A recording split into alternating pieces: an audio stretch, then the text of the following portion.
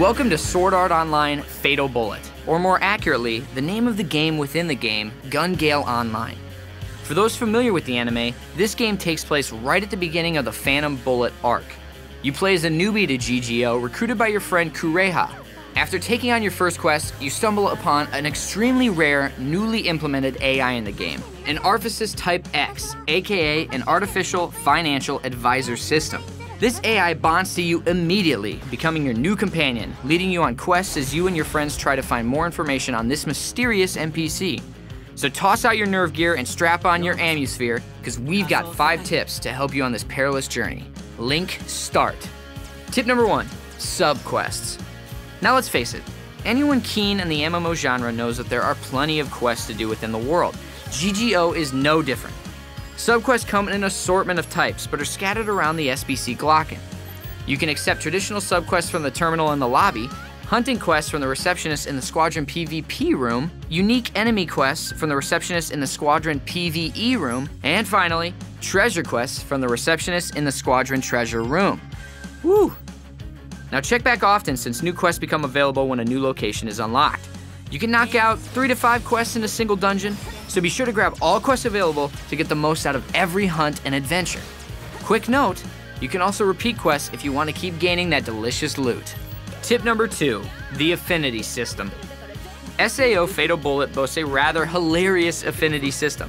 By partying with characters you'd like to grow closer with, you could increase your affinity with them. As your affinity increases with a specific character, you'll begin to receive messages from them. They'll comment on random things and tell you how much they appreciate you being around. Aww. You may even find them hanging around the SBC Glocken, and by interacting with them here, you can unlock some unique skits. If your affinity is high enough, you might even have a chance to change the character's outfit by gifting them a new one. So if you're a fan of the anime, it's pretty cool to see how the series regulars interact with your character.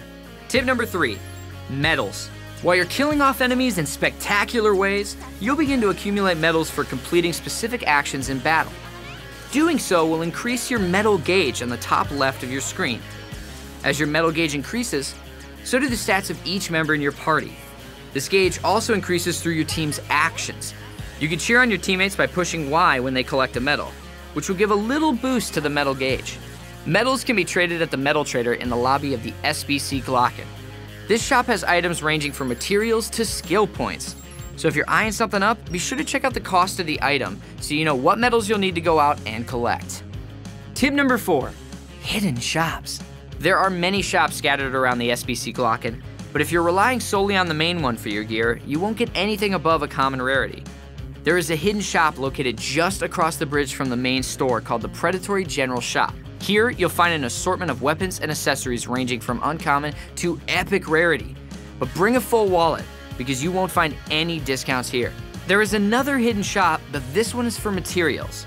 From the entrance spawn point, head up to the nearby staircase. Once you reach the top, keep an eye out for a shady man along the far wall. He'll sell you materials needed to create clothes and upgrade weapons. This is extremely helpful when you're short a couple materials, but you don't want to grind and farm for them. But shortcuts aren't cheap, so make sure you have the money to spend. Tip number 5, weapon arts. Early on in your journey, you'll be introduced to Argo the Informant.